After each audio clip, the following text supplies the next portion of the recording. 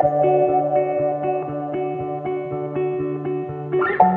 Cape Town HVTN Immunology Laboratory was established here in Cape Town in 2013, and we have the laboratory here in Cape Town to be in support of vaccine studies conducted by the HIV Vaccine Trials Network. The Cape Town HVTN lab was set up to really assess immune responses after vaccine trials, so we look at the immune responses. We have been analyzing immune responses to a vaccine regimen that was tested in the RV144 trial in Thailand.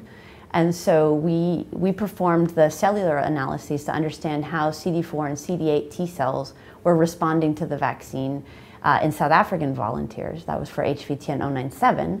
And then going forward, we're going to be looking at the vaccine products that were tested in Thailand but then have been adapted for the South African circulating strains of HIV. So HVTN 100, and going forward a larger efficacy study. And so we're going to be trying to understand how specifically T cell responses to these vaccines are induced in South African volunteers, and how those responses may be protective against HIV.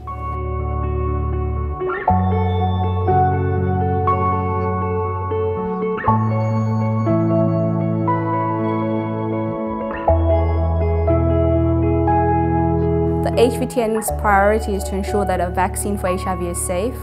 We want to make sure that people are aware that an HIV vaccine cannot cause HIV. HIV is sort of an ultimate virus. You know, it targets the immune system. It is clearly using human behavior to advance its agenda.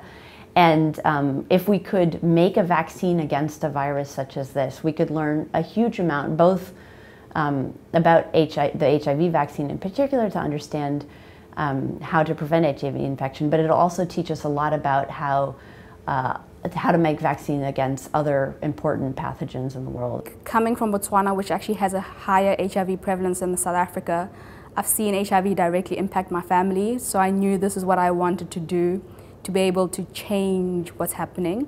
And I really feel like I'm contributing to something bigger than myself. It's really exciting to see people whose lives have been touched by HIV in a very direct way, and then to see them excited about working on the vaccine end of things and understanding how immune responses can be made better to induce responses that will protect against HIV. Yeah, I think I'm very proud to be a part of this. I know that we're going to find a vaccine and prevent so many deaths, millions of deaths worldwide, and I think that makes life worth living. It makes it meaningful, and to know that you're making a difference.